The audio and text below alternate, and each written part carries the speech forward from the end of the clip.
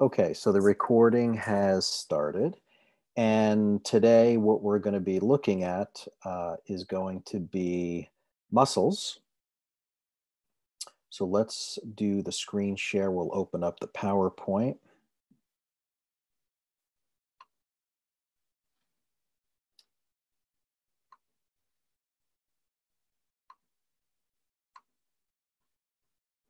Okay, so you should have this PowerPoint that looks like this.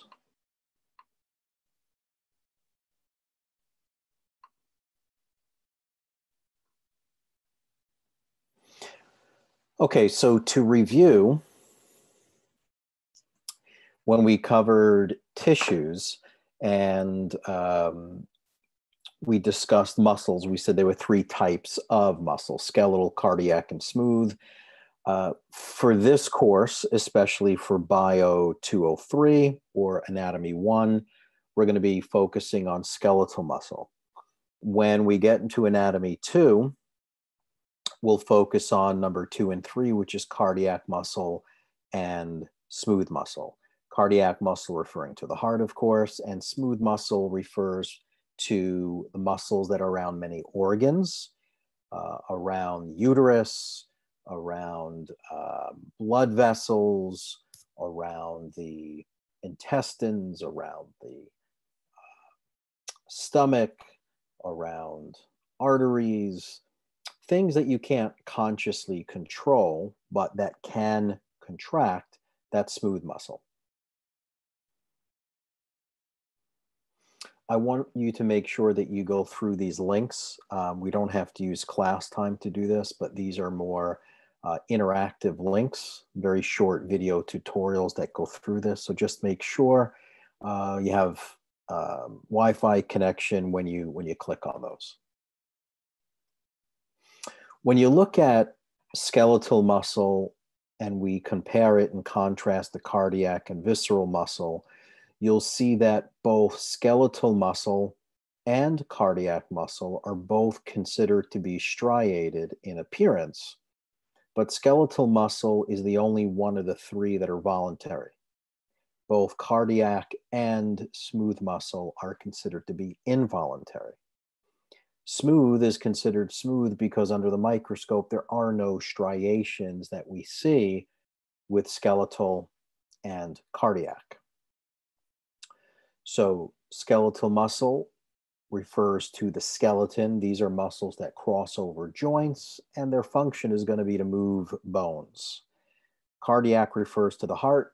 The heart is a four-chambered pump and composed of a left and right side of the heart. And they contract, which means they create tension to pump blood to all parts of the body. And the reason why we need the heart to pump blood is because blood carries hemoglobin, and hemoglobin is what will bind to oxygen. And that oxygen needs to be delivered to all parts of the body to drive it into the mitochondria so that the mitochondria can use that oxygen to provide us with ATP for energy production. The functions of muscles are to produce body movement. When muscles contract, first we have to look at that word contract, right? Most people think contraction means to shorten, that if I move my arm from here to here, that my bicep muscles needed to contract. Well, yes, that's partially true, but it also can contract as my arm is lengthening, not just shortening. So the term contraction really means that there's tension that's being generated within the belly of the muscle. And when that tension is being generated, a muscle can shorten or a muscle can lengthen or a muscle can remain the same length, right? If you're pushing against a wall and the wall isn't moving, you're still generating contraction in your muscles. You can still feel tension being generated. What else can muscles do? They can stabilize the body, right? We need good core strength to stabilize. We need abdominal strength and erector spinae strength, muscles in front of your torso and behind your torso to keep your spine neutral and stable. A lot of the times I will see in my office a lot of herniated discs and a lot of spinal degeneration when muscle tone is poor around the core of the body. We need good core strength to stabilize and balance out the spine. What else do muscles do? They're storing and mobilizing substances within the body. Well, what do muscles store? Muscles can store glucose, and they store glucose in the inactive form called glycogen. There's the ogen ending, the OGEN. So when something ends in ogen, it means that it's inactive. So when glucose is available in high concentrations, glucose is toxic to the body in high concentration. So we want to make sure that we put it in storage. And glucose can be stored in the liver, and it could be stored in muscles, and it's stored in the form of glycogen. That's the inactive form of sugar.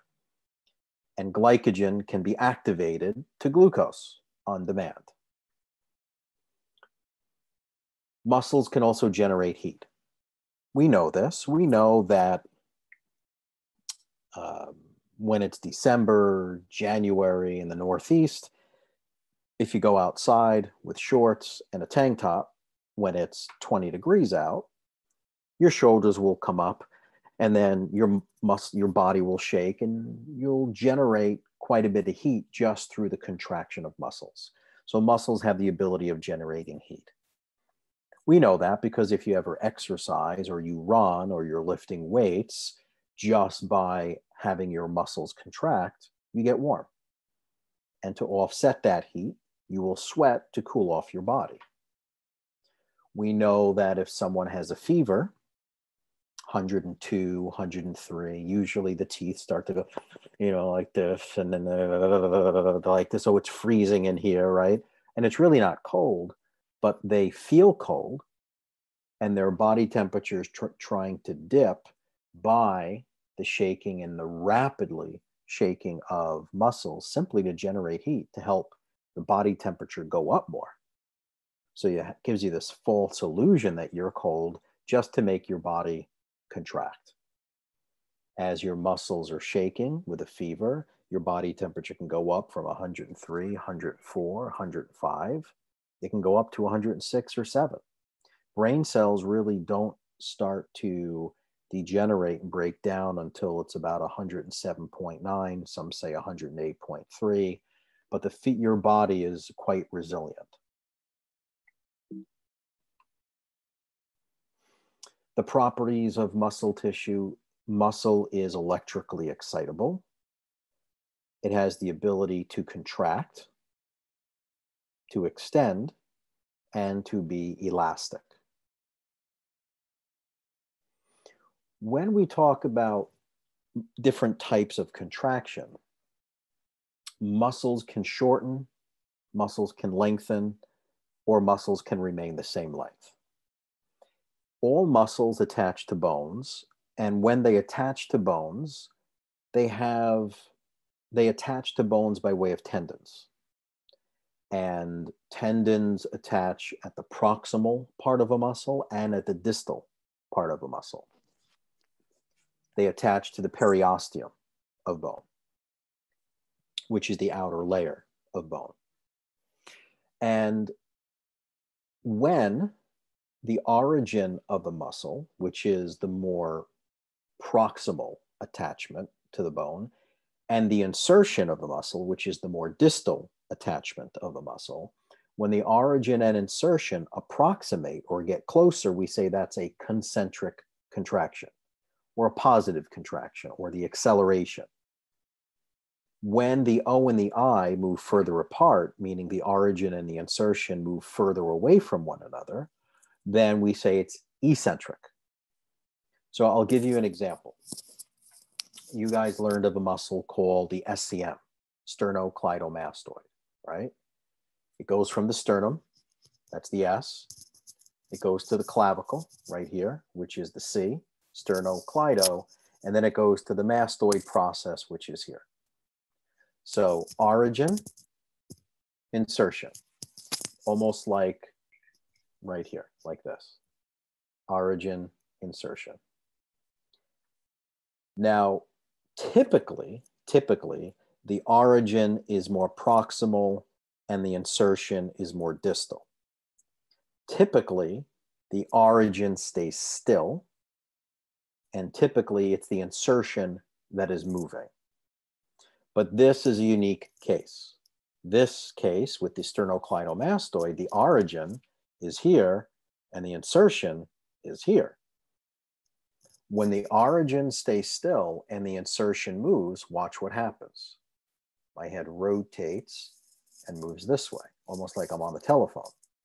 So the origin and the insertion moved closer together. That's concentric. When I move further away and my head goes back and the origin and insertion are further away from each other, that's the eccentric contraction. You could do the same thing with, let's say, the biceps. The origin is here and the insertion is down here. So if I were to take this object and move it this way, the origin and the insertion approximated each other. That's concentric. When I lower this at a slower pace than gravity, the origin and insertion are moving further away from one another. That's the eccentric. Okay.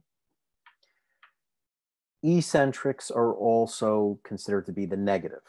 Some people that use weights or that exercise or train may use a method called eccentrics, which is if someone was doing, let's say, a bench press exercise, and you take the weight from here and you push the barbell away.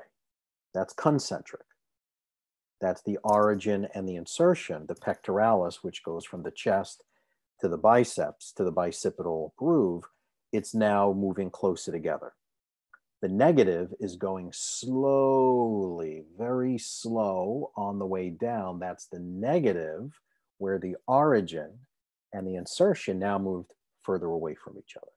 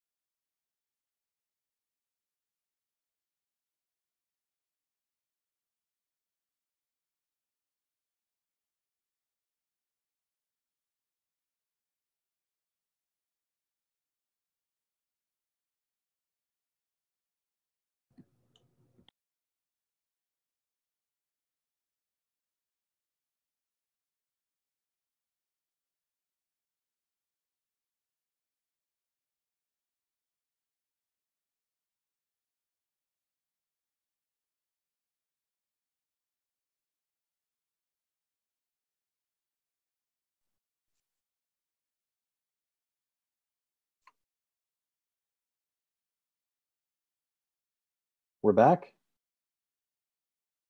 Did you guys get cut off? You froze. I froze. I think it was just you. Okay, let's start again. Okay, let's see if I can record here again. It definitely shut me down.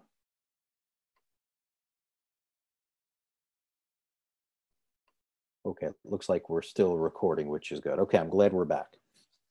Okay, so let's go back to the screen share. I think the last thing I said was if you're pushing against the wall or pushing against the car, but it's too heavy and it doesn't move and there's no change in the joint angle, that's isometric, meaning same angle. Okay. So when you guys are doing muscles now, right? In lab? Yes. Yeah. Okay. So one of the things that you are required to know for certain muscles are the origins or insertions. So the origins are typically more proximal. The insertions are usually more distal, right? So if I were to give you a muscle like the biceps brachii, well, the origin of that, bicep means two, the short head originates here on the coracoid process. The long head goes through the bicipital groove and originates on the supraglenoid tubercle.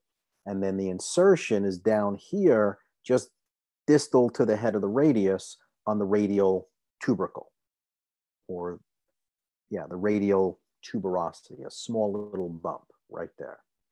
Origin stays still, the insertion moves, you get elbow flexion. Okay. Origin is usually the part that stays still. It's also the part that's more proximal. The insertion, again, is usually more distal, and it's the part that's moving. In terms of agonist, antagonist, and synergist, the agonist is considered the primary mover. It's the main muscle that does the action. The antagonist is doing just the opposite. So if I were to say to you, biceps brachii, which flexes the elbow, is the agonist, what's the antagonist? You would have to think what is on the opposite side of the bone that does the opposite thing. So biceps brachii and triceps brachii are antagonists to one another. Synergists, when we're working synergistically, we can say, well, the bicep flexes the elbow, name a synergist, meaning name another muscle that does that.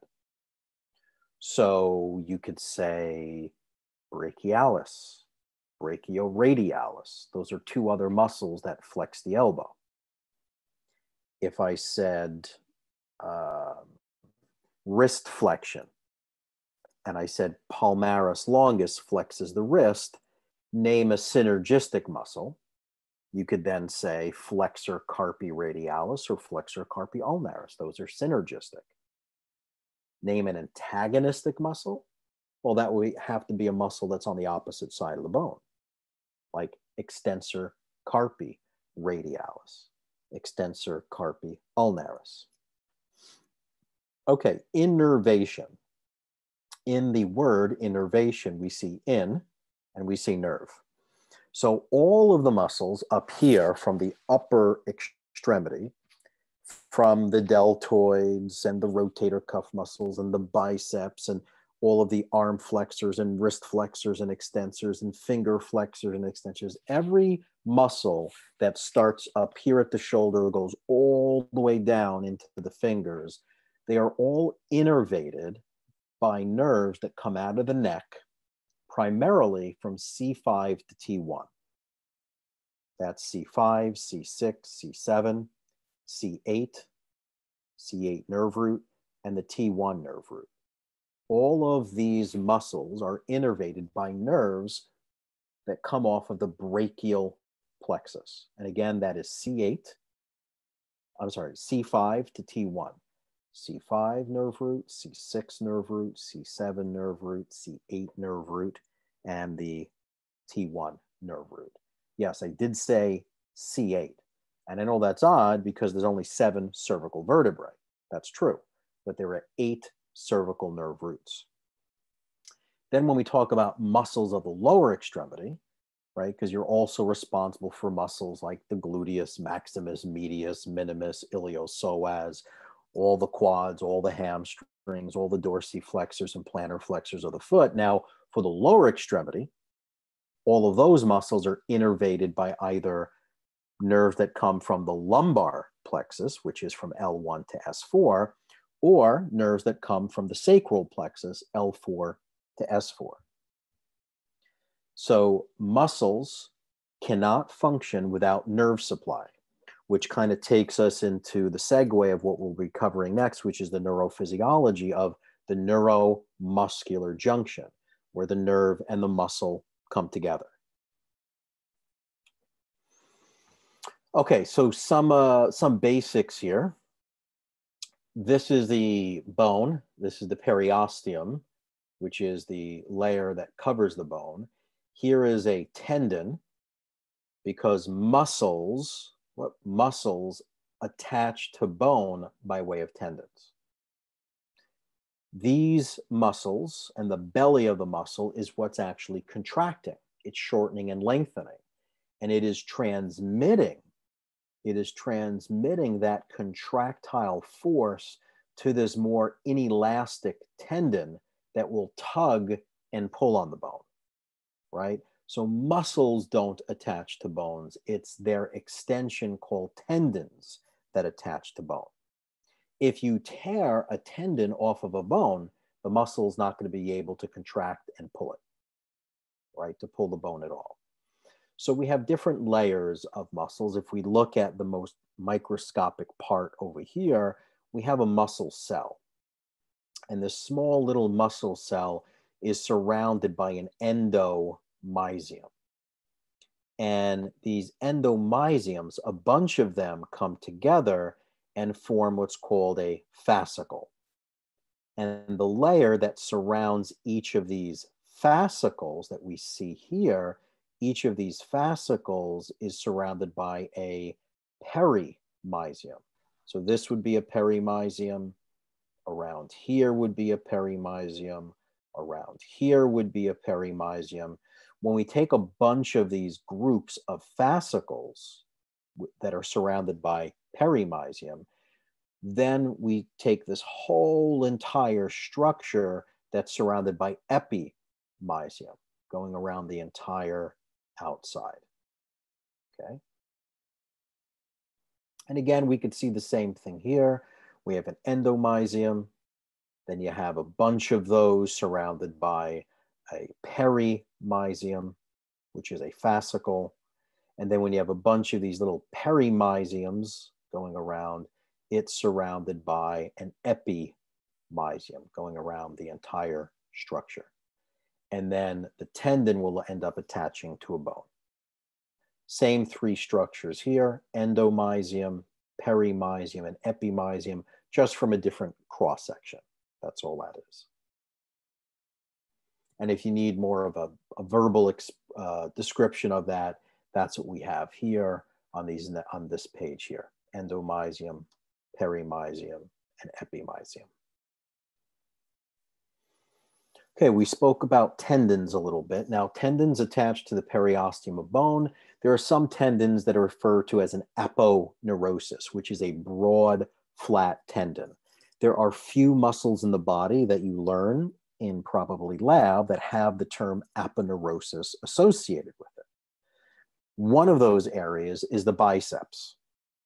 So the biceps brachii of the arm attaches to the proximal part of the radius in a specific area called the bicipital aponeurosis, because it's a broad, flat tendon. Another classical one, if you look at it, it's called the latissimus dorsi. Some people say the lats, which is the widest muscle of the back, is considered a back muscle, but it's a powerful shoulder extensor. So you could be like hanging in like a pull-up position, pull yourself this way so that the shoulders are extending backward. That is a powerful action of the latissimus dorsi. It's a shoulder extensor. It can also adduct the shoulder, bring it closer to midline. But the reason why I bring up the latissimus dorsi is that its origin is on a little bit of the sacrum, all of the lumbar vertebrae, and the lower 6 thoracic vertebrae. So that thoracic and lumbar broad tendon is called the thoracolumbar aponeurosis. So it's another broad, flat tendon. Fascia is a term that describes this fibrous connective tissue that really surrounds everything. I don't really care to differentiate between superficial fascia, deep fascia. Fascia is just this fibrous connective tissue that covers everything in your body. It covers muscles. It covers blood vessels, organs. Everything you can think of in the body is surrounded by fascia.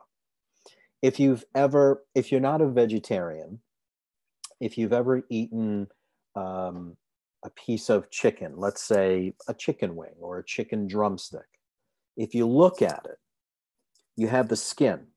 If you peel off the skin, there's this very, very thin, translucent layer that you can peel off that's superficial to the meat.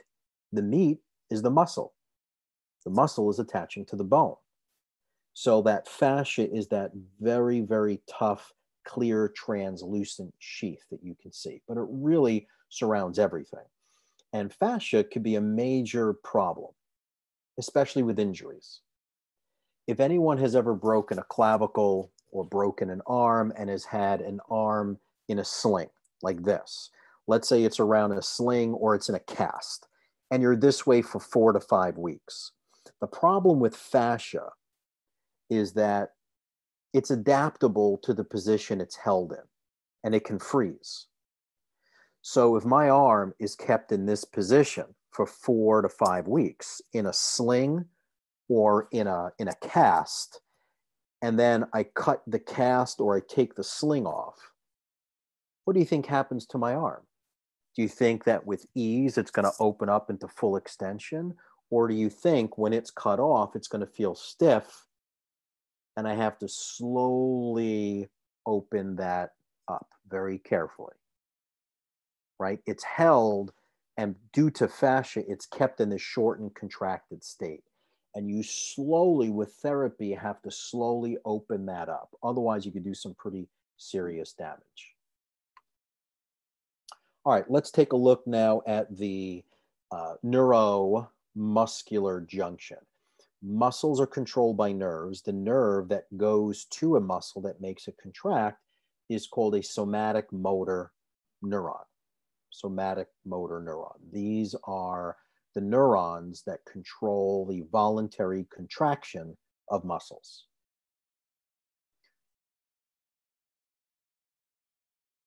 If we take a look up at the top, here is a neuron. Remember, if we look at, let's say, the hand, the fingers would be the dendrites, then you have the palm, which is the cell body, and then you have an axon, right? So dendrite, cell body, and axon. And at the very end of the axon, again, you have the sprouting of the axon into what we call axon terminals, which is what we're seeing here. These are axon terminals. So this axon, at the end of the axon terminal, are these synaptic end bulbs, which is a vessel that contains neurotransmitters. So this neurotransmitter, you can see here's just the end of an axon. It's contacting the muscle.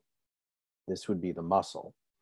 And there is a space, there's a gap between the nerve and the muscle. That's called the neuromuscular junction. This gap or this space is called a cleft. It's called a synaptic cleft. It's just a gap or a space between the neuron and the muscle. At the very end of this axon, in the axon terminal, are a bunch of vessels. That's these red things here. And these vessels contain neurotransmitters. And the most important neurotransmitter that we talk about in terms of muscle excitation and muscle contraction is acetylcholine, ACH. ACH is acetylcholine. It is the excitatory neurotransmitter. It is always excitatory at the neuromuscular junction. So acetylcholine is released. And the only way that that acetylcholine is released is because a mineral came in here by the name of calcium, and it instructed this neurotransmitter to release itself through exocytosis, meaning it moved to the end, it opened up, released its contents in the synaptic cleft. The acetylcholine is the key. It's going to bind to a channel. The channel or the doorway that it's going to bind to is a sodium channel. And the sodium channel can open or close. The key that opens it is this neurotransmitter called ACH, acetylcholine. When acetylcholine binds to this sodium channel, the sodium channel opens and sodium influxes in. When sodium rushes in, it creates what we see here called excitation. This excitation is going to travel down this tubule. This tubule right here is called a transverse tubule or a T tubule. The T in T tubule stands for transverse. Why? Because this tubule runs transversely to everything else that's going horizontally here. So it's a transverse tubule. This transverse tubule is going to butt up against this structure right here that is called the sarcoplasmic reticulum, the SR for short. Sarcoplasmic reticulum. What is stored in the sarcoplasmic reticulum? This mineral called calcium. So when the excitation, this depolarization, this excitable nerve impulse travels down from the nerve into the muscle, down this transverse tubule, and that excitation hits the sarcoplasmic reticulum, the sarcoplasmic reticulum is going to release calcium. Now, calcium is going to do something pretty magical right here. This structure, which is a combination of thick and thin filaments, is called a sarcomere. The sarcomere is the functional unit of muscle. It is the contractile unit of muscle. It's microscopic, you can't see it, but it is the appearance, this thin and thick filament, when light goes through the thin and thick filaments under a microscope, it gives it a striated appearance. That's why its skeletal muscle is considered striated. The thin filaments are called actin, and the thick filaments are called myosin. And these small little extensions coming off of myosin are called myosin heads. These myosin heads must find a way to connect to actin. These myosin heads have to find a way to attach and articulate with actin. And we're going to go through this a few times so that you understand it. But when the contact is made, it can create a contraction. Okay? So let's take a look at this one more time in another illustration. Here is the neuron. This happens to be an axon. The axon comes to this end right here. And at the end, we call it the neuromuscular junction because it's where the nerve and the muscle come together. But the very end of that axon is called the axon terminal. So let's take a look at this box, at this square right here. So the yellow is this yellow. The pink is this pink. Now at the very end of the nerve, what is it that we see? At the end of that axon, we see a bunch of these synaptic vessels that contain a neurotransmitter. What is the neurotransmitter that's stored at the very end of the axon, at the neuromuscular junction? Well, the name of that neurotransmitter is called ACH or acetylcholine. It is always excitatory at the neuromuscular junction. We see lots of mitochondria as well. Now let's take a look at this square right here. Again, we're going to blow up the neuromuscular junction one more time, and we're looking at the bottom picture. So here is a full vessel. We see there's acetylcholine there. We see that this vessel moved to the end of the axon terminal where it opened up, and it's going to release that excitatory neurotransmitter acetylcholine in this gap between the axon and the membrane of the muscle called the synaptic cleft. we can see that the acetylcholine is binding to this door, to these channels. That's called a sodium channel. When acetylcholine binds to that channel and it opens up, sodium rushes in, and you can see here is a transverse tubule, and it's going to create an action potential or an excitatory neurological impulse. Again, the same thing. Here is a neuron. Here are the dendrites. Here's the cell body. Here's the axon. Here's the end of the axon. This is the axon terminal. This box is the neuromuscular junction. If we take this, here is the axon terminal. These are the neurotransmitters, acetylcholine. This space or this cleft is the synaptic cleft, and this is the muscle. So if we look off to the right, here's the axon terminal with the acetylcholine. It's releasing the acetylcholine in the synaptic cleft. Acetylcholine binds to the sodium channel opens. All of the sodium rushes in. When it rushes in, it creates excitation down the transverse tubule or T-tubule. It butts up against the sarcoplasmic reticulum, which is this. This is the sarcoplasmic reticulum, which stores what? It stores calcium. It then releases that calcium. It releases the calcium and affects the sarcomere. What is the sarcomere? It's the functional unit of muscle where the contractile proteins exist. What are the contractile proteins?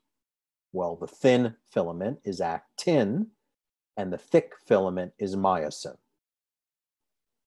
And there's some interaction that takes place that makes the muscle contract. And that's what we're going to go over now. So take a close look here at the muscle.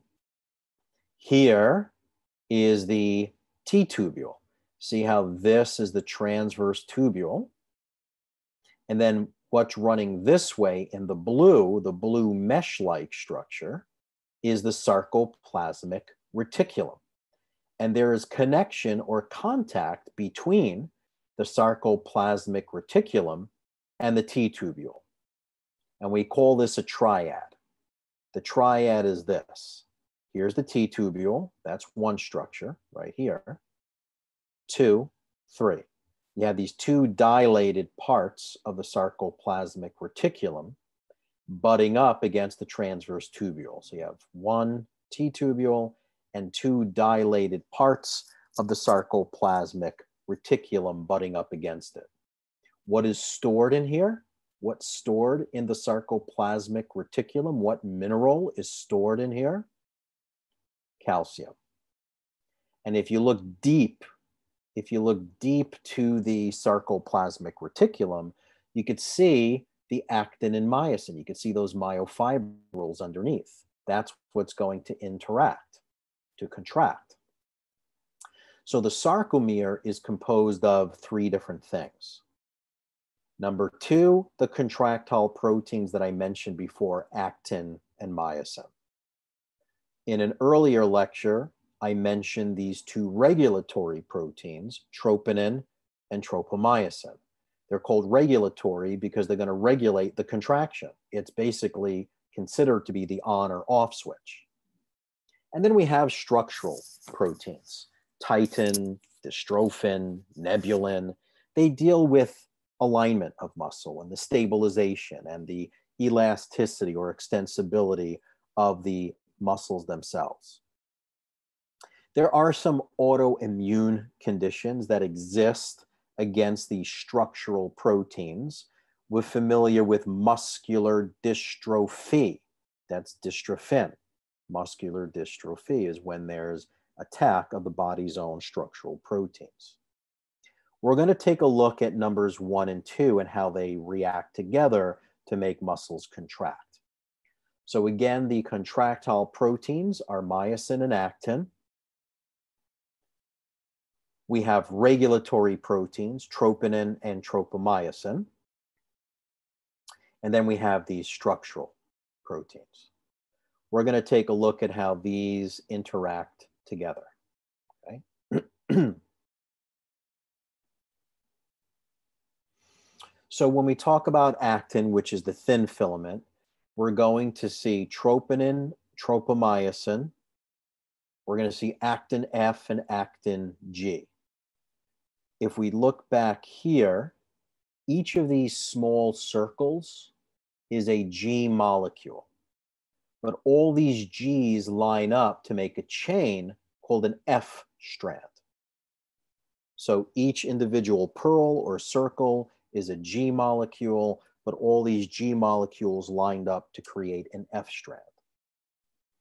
You will also see that along each F strand, you can see tropomyosin and troponin. It's a little bit small in this picture, so I'm going to find another one that's going to be a little bit larger, like this one here. So each purple circle is a G molecule, but all of these G's combined is an F strand. Now I want you to pay attention to the center of each G molecule. You see how there's like a bright, round purple circle, like a target sign, like a target on each of these? You can see the circle, the purple one, but you can't see the full thing. Why? Because there's this protein that's covering it, this orange string. This orange rope or this orange string is called tropomyosin. And tropomyosin is covering that target. The name of that target is called a binding site. It's a binding site. Keep that in mind. Sometimes it's called an active site. Sometimes it's called a binding site. They're interchangeable terms. Active site or binding site. Where is the active site? Where is the binding site? It's located on actin, on each G molecule.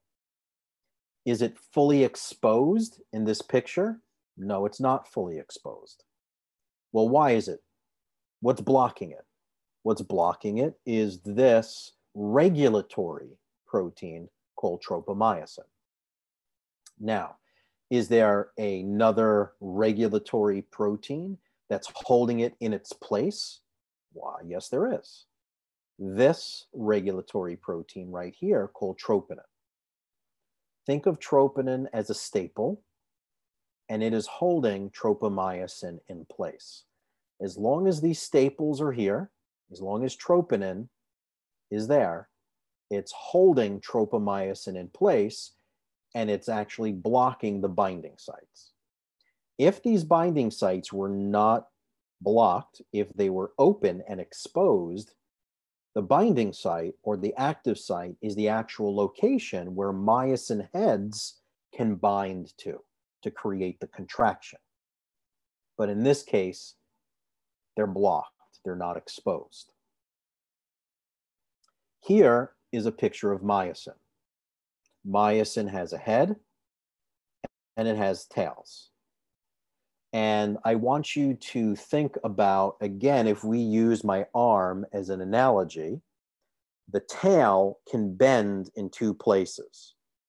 This can bend here at the elbow joint, which can move up, and then it can bend here at the wrist.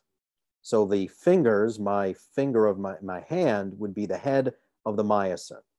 So it can bend this way, and then it can bend this way. If this hand represents actin and this is myosin, I have to bend up and attach right there to the binding site. But this attachment to the binding site can only happen if the binding site is exposed. If troponin and tropomyosin are in its place, then this stays in this position. If troponin and tropomyosin are removed, it's almost magnetic where this comes up and grabs on. And then it can flick, right? The wrist can bend, taking actin and contracting it, moving it like this. Okay, just keep that in mind. So here, again, on the top is just another picture of actin.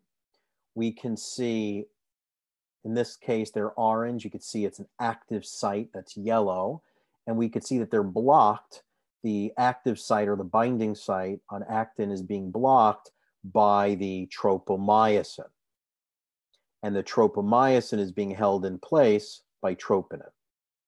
We need something to come in. We need a staple remover to remove the staple, troponin, so that tropomyosin can shift. And when it shifts or relocates, the binding sites are exposed and they're open.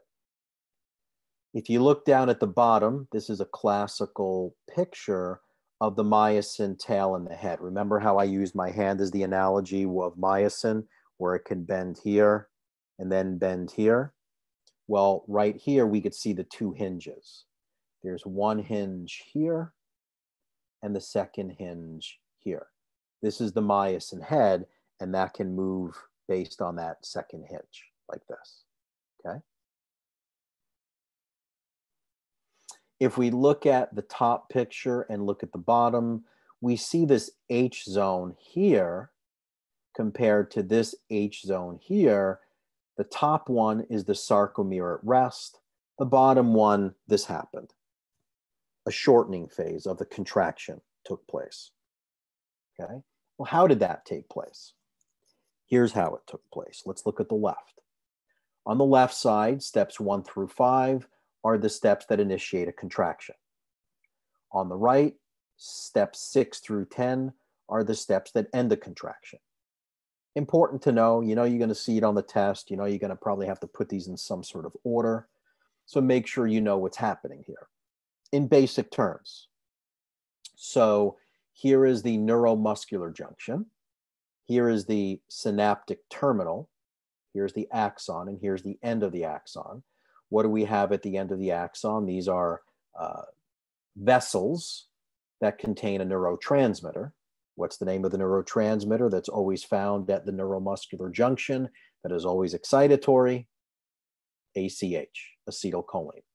So that's released via exocytosis, right? It opens up, releases its contents. Where is it released? In the synaptic cleft. What's the synaptic cleft? The space between the axon and the muscle. On the belly of the muscle, or on this membrane of the muscle, I should say, there are these channels, sodium channels. When the acetylcholine binds to this receptor, the receptor opens, or the channel opens, and sodium rushes in. When sodium rushes in, it goes down the T tubule. We get this excitation, an action potential, or excitability that goes down the transverse tubule. As it goes down, it butts up against the sarcoplasmic reticulum that releases calcium. It's the calcium that does the magic. The calcium goes in. It pulls out troponin. When it pulls out troponin, tropomyosin moves out of the way so that the binding sites are now open, in which case, here's the myosin. You can see that it bends upward and makes contact with actin. And when it does, the contraction can take place. Well, how do we end the contraction? Well, if acetylcholine was the thing that initiated this whole sequence of events, we have to remove acetylcholine. And it does so by degrading it. There's an enzyme called acetylcholine esterase.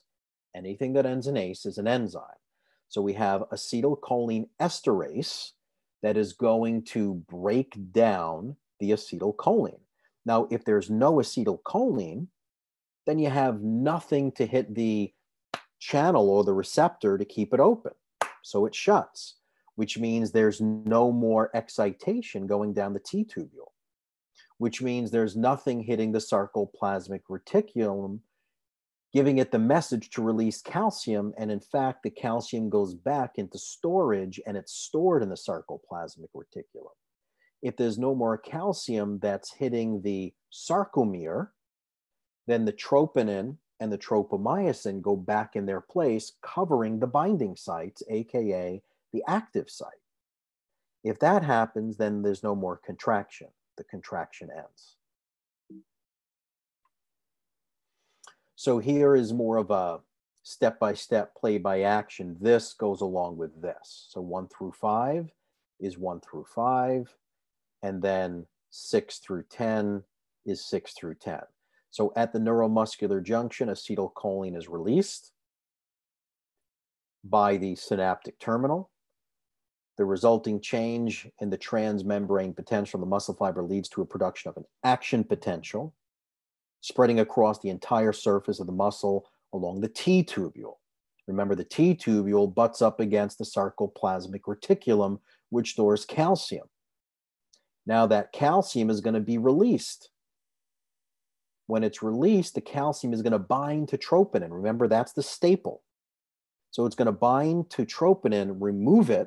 That's the staple remover. Calcium is the staple remover, creating this change to the troponin tropomyosin complex. So now tropomyosin shifts and the binding sites are now exposed. And now the myosin heads can bind to actin, creating a contraction. Now, the only way that the myosin head detaches itself is through ATP. You need energy in order for the myosin heads to detach, right? If I'm holding on to a rope, if we have a tug of war and I say, ready, set, go, and I pull the rope towards me, I still need to pull, right? I still need to contract. So what do I have to do? I have to release and grab another binding site and pull, and then release and then pull. It's the releasing of the myosin head that requires ATP. Not the actual pulling part, it's the actual releasing part. It takes energy to release. We know this, right? We know this to be true because if you see someone, if you ever watch any of these like CSI Miami, Crime Scene Investigator Miami, or CSI New York, any of these type of shows where an investigation team goes to a crime scene and they see a body on the floor. They're usually in a state of rigor mortis. The body is in a shortened, contracted state. Why? Well, because they're dead. And if you're dead, you're not producing energy. If there's no ATP, you can't release this to a nice relaxed position. So it's in a shortened, contracted state. So you need ATP in order to release the myosin heads. Okay, let's just see. This is pretty repetitious here. There's nothing new here. Let's just see if there's anything else that I need to go over with you in person.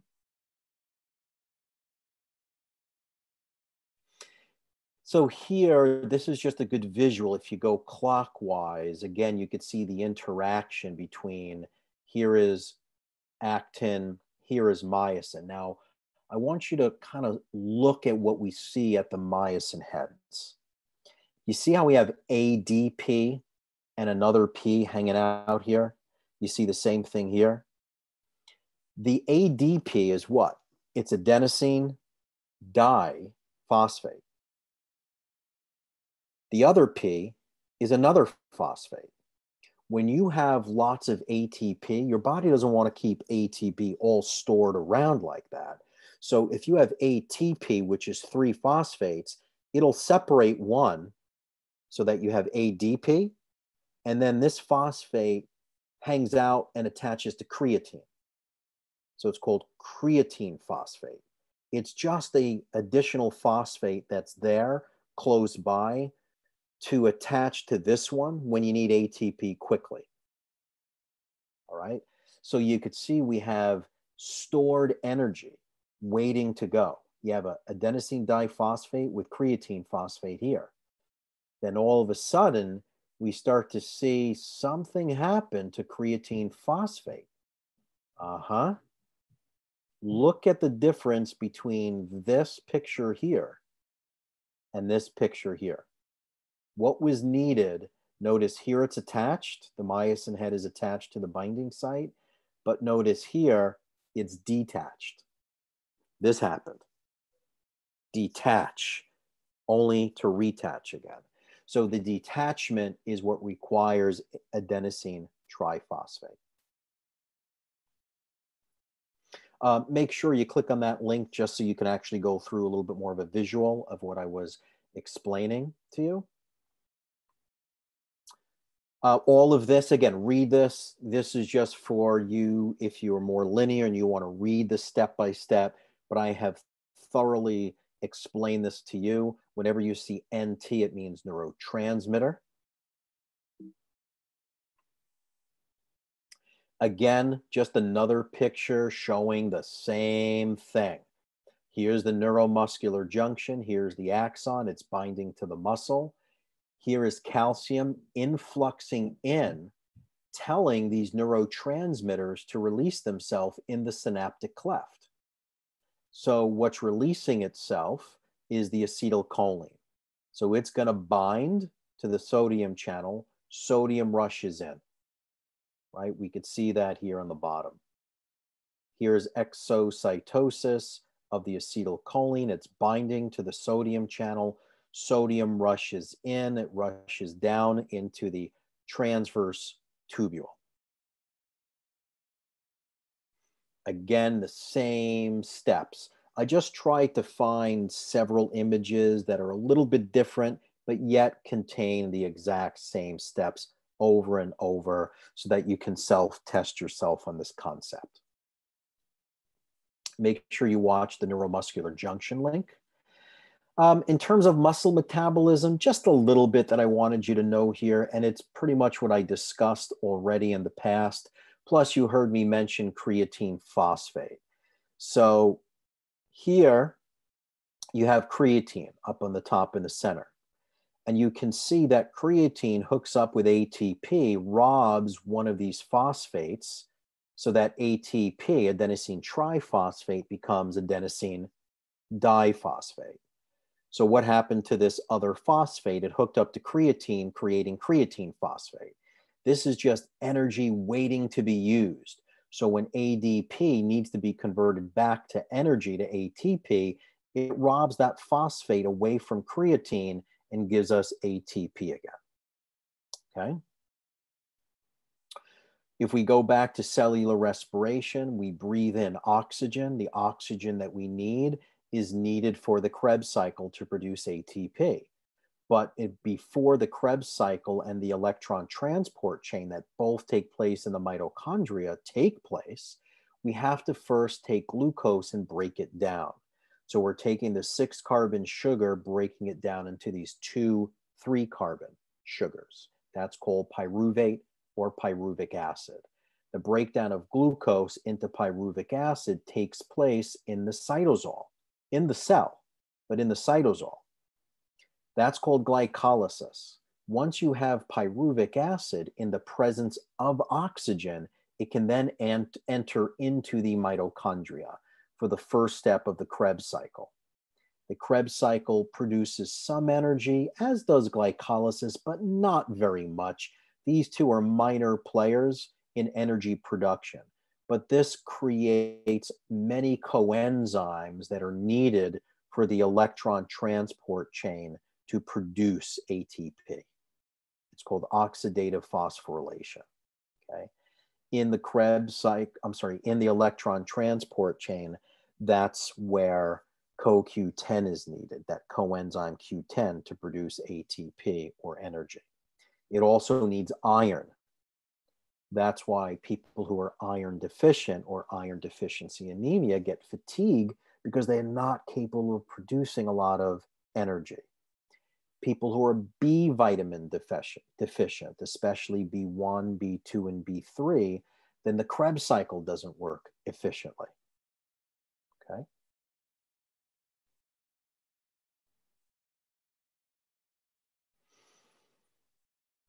The Cori cycle is an interesting cycle. When we look at the removal and the recycling of lactic acid by the liver has to convert lactic acid or lactate into pyruvate. Okay, so if we go back here, here's pyruvate. Glucose gets converted to pyruvic acid when oxygen is available. If oxygen isn't available, then the other sugar is called lactic acid or lactate. This is when you're exercising and training and you have no more oxygen available. You're pushing weights really hard. You have no more energy, you have no more oxygen, then your muscles burn. That burning sensation is the accumulation of that lactic acid. And that burning sensation only goes away when lactic acid is converted back to pyruvic acid in the presence of oxygen. That's why you keep on exhaling, even when you're stopped training. You go, and then eventually the fast, rapid breathing slows down, only when you're not in an oxygen debt anymore. Okay? So the Cori cycle is this ability to convert lactic acid to pyruvic acid or pyruvic acid to lactic acid. It's this two-way shuttle. And it takes place in the liver. The liver is a big conversion center for the Cori cycle. Glucose is released to recharge muscle glycogen reserves. Remember, glycogen is the storage form of glucose. Glucose is stored in the liver and it's stored in muscle. Hormones that can affect muscle metabolism, growth hormone. This is why sleep is so very important. After about 50 minutes of sleep, your body pushes out this burst of growth hormone. This is why professional athletes take that nap in the afternoon. This is why babies sleep so much. They're growing. They need growth hormone. Plus, babies, they're like energizer batteries, right? They have so much energy and then it burns out quickly and then they just conk out. All right. So growth hormone is produced about 50 minutes after sleep. And you can down regulate the effects of growth hormone if you have a sweet tooth before you go to bed. So if you go, oh, I want to have a cookie before I go to sleep. Oh, I just want a bowl of ice cream. Oh, I just want a little cereal. And you have this refined carbohydrate just before bedtime, you block the receptors of growth hormone. So you wake up and you wake up just as tired as you did when you went to bed. If that sounds like you, make sure you're not consuming a refined carbohydrate or anything with sugar in it just before bedtime. Testosterone also has a major influence on muscle metabolism. It makes them thicker. Your thyroid hormones have a major influence over metabolism, generally speaking. And so does epinephrine, right? You have epinephrine and norepinephrine. These affect the sympathetic neural system.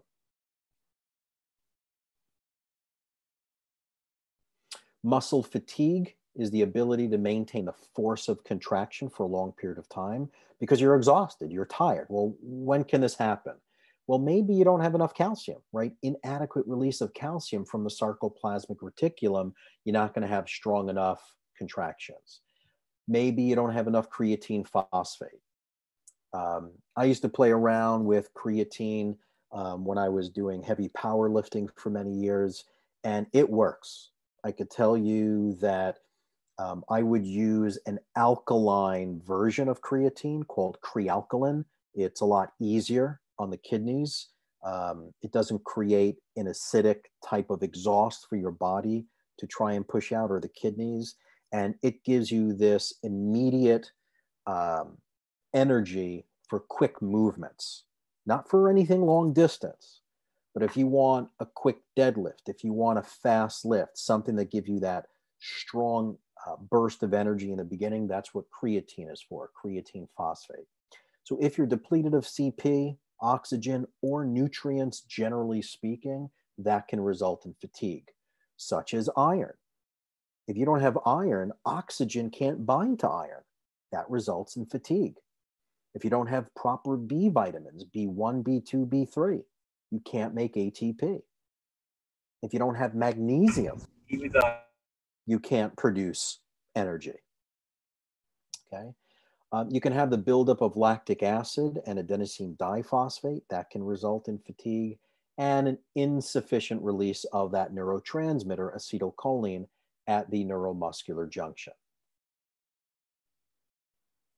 So when you're exercising and you're breathing heavily for an extended period of time, you're trying to pay back yourself of that oxygen debt that you put yourself in.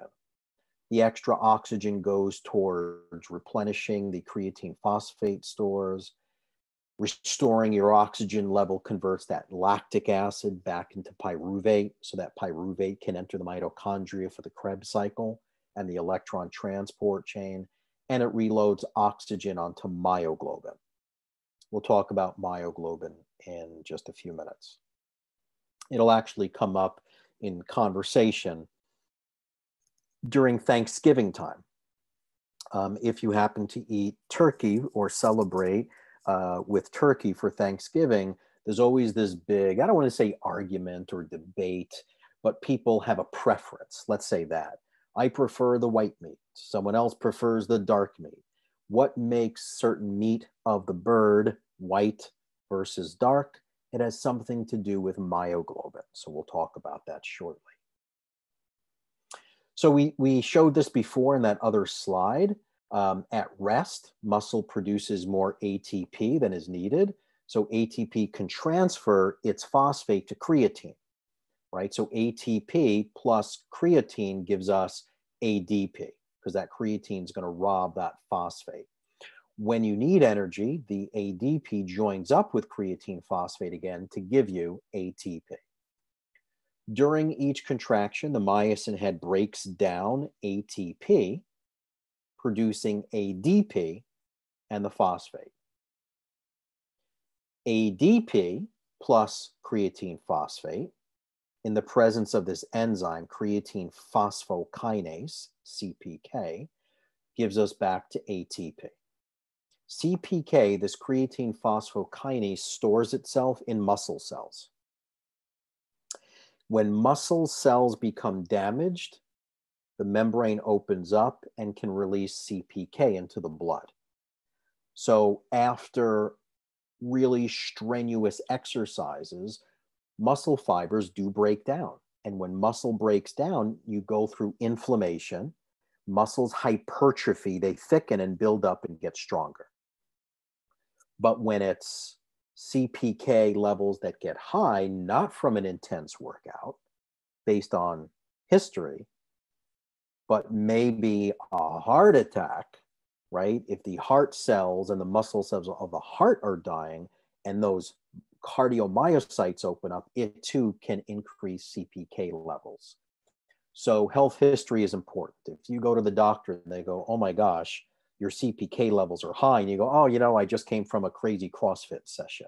That's why my CPK levels are high. Or they say, did you do any exercise today? No, I didn't exercise today, and I don't exercise at all. Okay, you're having shortness of breath. Yes. You're having chest pain. Yes. Getting shooting pain down the left arm and into the jaw. Yes, yes, yes. Most likely a heart attack.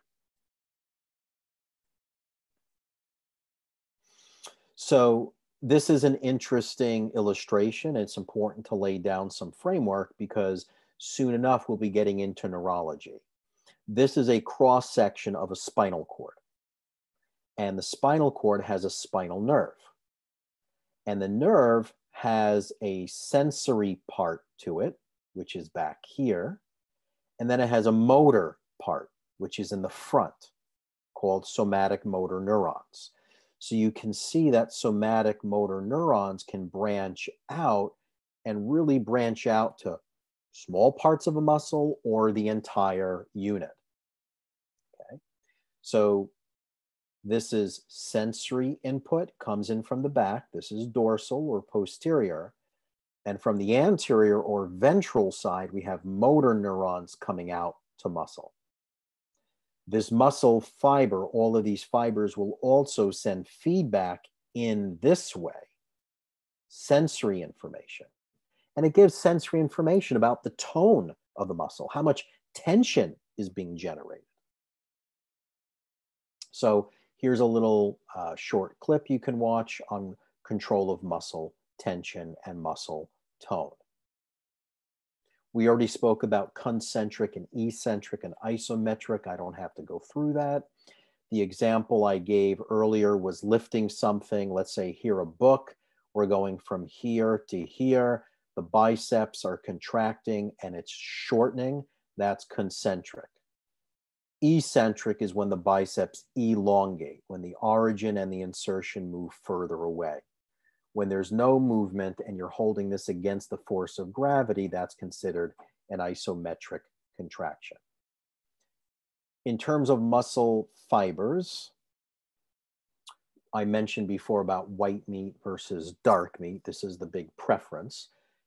Dark meat in chickens are found in the thigh, and the white meat is found in the breast.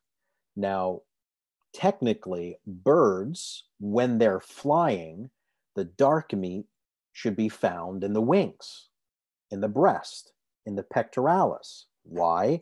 Because if these are moving all the time, it needs more blood, it needs more myoglobin, needs more oxygen, needs more iron.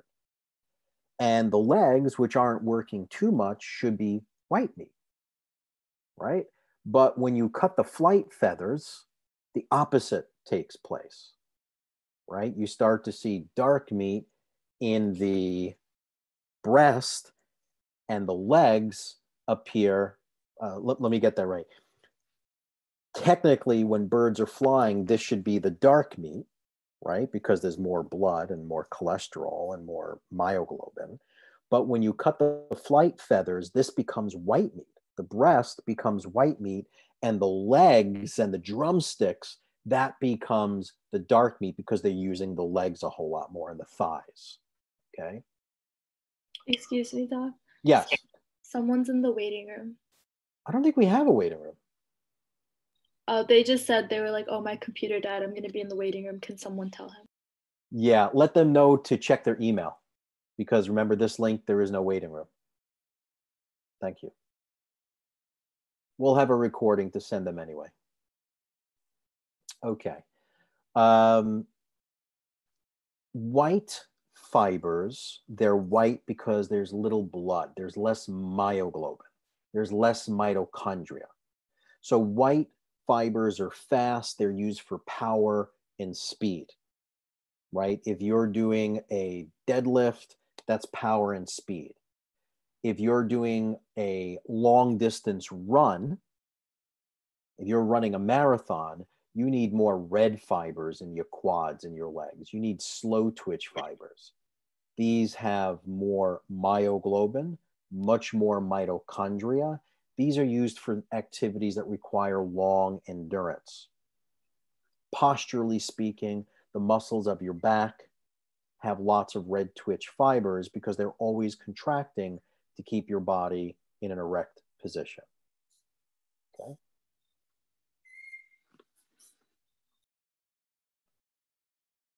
If you could just mute yourself. All right, so the fast twitch fibers contract quickly. They have large glycogen reserves, very few mitochondria. It's for a strong contraction, but what's the problem with them? They fatigue easily. Whereas the slow twitch fibers, they act slow. They take a long time for them to fatigue because they have much more mitochondria. More mitochondria, more myoglobin, more oxygen. You're not going to fatigue very easily in those areas. Okay. Muscle hypertrophy versus atrophy. I think I mentioned this before. When you're training and you're training heavy, muscles will hypertrophy. They will get thicker. They'll increase in diameter. When you're exercising, muscles go through what's called mitochondrial biogenesis. It means you increase more mitochondria. And the more mitochondria, the more energy. So the more you exercise, the more energy you actually get. When you don't use your muscles, muscles will atrophy. Muscles atrophy from the lack of activity. If someone's arm is in a cast and they're not moving it, this muscle girth and thickness on one extremity will start to atrophy in relationship to the other. And not just, this is amazing stuff, not just the muscle atrophies, the brain on the opposite side atrophies. Okay, so The left side of the brain controls motor movement on the right side of the body. If my right side isn't moving and there's no sensory input getting into the left side of the brain, it starts to atrophy. So they've also discovered that if you closed your eyes and visualized that arm moving, even though it couldn't, it would increase the activity in the other side of the brain and it doesn't atrophy. Pretty wild stuff. They've done this exercise with Olympic athletes as well, where they put little electrodes on all major muscles of the body. And they told them to close their eyes and to visualize themselves running and jumping over hurdles. And as they were running and jumping over the hurdles, the muscles contracted to the parts of the brain in the same exact order sequence as if they were physically doing it. That's the amazing part of that. Okay, let's see. We covered cardiac muscle is striated. Cardiac muscle has these structures here called intercalated discs. It's just where one cardiomyocyte and the other come together. It creates a cardiac intercalated disc. You can see it's also striated. Not going to get much into cardiac muscle. We will do that in anatomy 2. Smooth muscle, we will get into quite a bit in anatomy 2. I would just know that it's around organs and blood vessels, and it's not voluntary, but involuntary.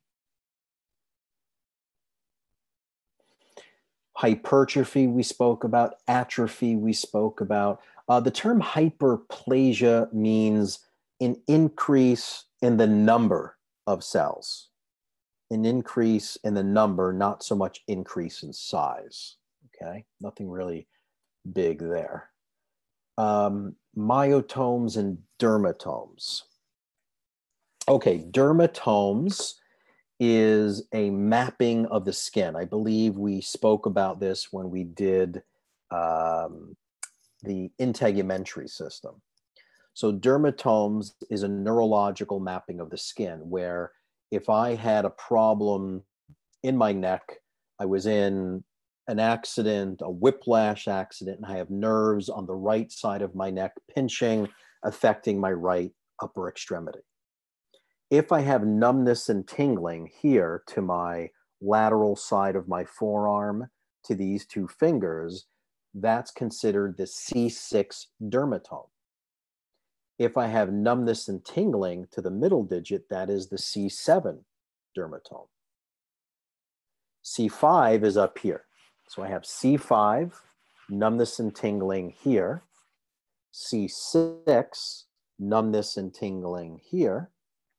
C7, the birdie, numbness and tingling here. C8, numbness and tingling here. C5 dermatome is up here. C6 is here. C7 is here. C8 is the last 2 fingers to about mid forearm. And then T1, if I just lay my hand right there, that's T1 dermatome. And then T2 is PU under the armpit. Once again, C5, C6, C7, C8, the last 2 fingers to mid forearm. Then if I just lay my hand down, that's T1, and then T2 is PU. That is called dermatomes. It's a neurological mapping of the skin coming from the neck, but it also can happen in the lower back as well. Some people that have back trauma, if they fall and they herniate a disc or subluxate something in their lumbar spine, if the great toe goes numb on the top, that could be on the side, maybe an L4 dermatome. If all the toes go numb on top, that's L5. If the bottom of the foot goes numb, that's the S1 dermatome for the first sacral segment. So that's dermatome. It's a neurological mapping of the skin. Myotomes, Myotomes are nerves that control the same group of muscles. So the myotome for the deltoids, bringing my arm this way in abduction, that is my C5 dermatome. C6 myotome, my bad. Deltoid is the C5 myotome. C6, elbow flexion, myotome. C6 is also wrist extension. C7, like this, like I'm making the number 7, C7 myotome is elbow extension, wrist flexion, and finger extension. See, there's the number 7. So it's finger extension, wrist flexion, and elbow extension. That C7 controls all of those muscle actions. C8 controls finger flexion. And then T1 controls abduction and adduction of the fingers. Those are called myotomes. Myo is muscle. So the nerves that come out of the neck control muscles, myotome, and the nerves that come out of the neck controls dermatome, which is the sensory. Don't worry about sclerotomes for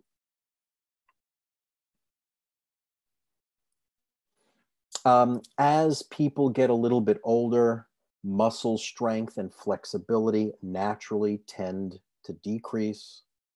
Reflexes tend to slow down a little bit. We see this as people get older, right? We see a lot of impatient drivers. They'll drive and they'll go, I got this old lady in front of me. I got this old man in front of me. Oh my God, they drive so slow. They should retest them, get them off the road, right? We hear a lot of these people say things like this, but their reflexes are slower. Meaning their response time is slower. So it's only natural for them to drive slower. Can it potentially be dangerous? Absolutely, right? When the rest of the world is driving 40, 45 miles an hour on a main road and someone's going a little bit slower, it does disrupt the flow and it can create accidents. But this just explains the understanding of why their reflexes are just slower, which means their response time is slower.